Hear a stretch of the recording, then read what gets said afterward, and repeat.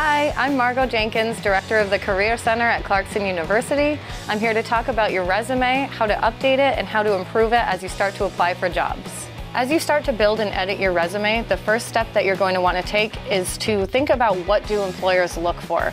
Consider what knowledge and skills you have in your field, and you can get that from a variety of different areas. Class projects and research is one great way to build your resume. Hands-on clubs and organizations, and then also by pursuing internships and co-ops in industry. Employers are looking for well-rounded students, so it's important to start participating in clubs and activities on campus and in the community to build your resume. The second step is to think about your sections in order of importance. For example, education should be the very first thing that you list on your resume. The first thing that an employer wants to know is what is your major, when are you able to graduate, and when are you available to work for them.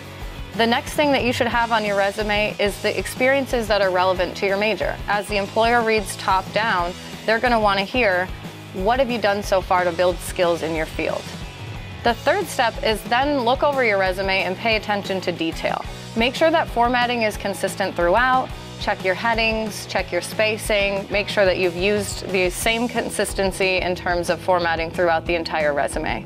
And the very last step is to take it to someone else to have it checked over. A second set of eyes can make sure that your resume is perfect and make sure that you haven't missed anything. Your resume is just the first step in the job search process. You want to make sure you make a great first impression, and stay tuned for more tips and tricks for success in the job search process.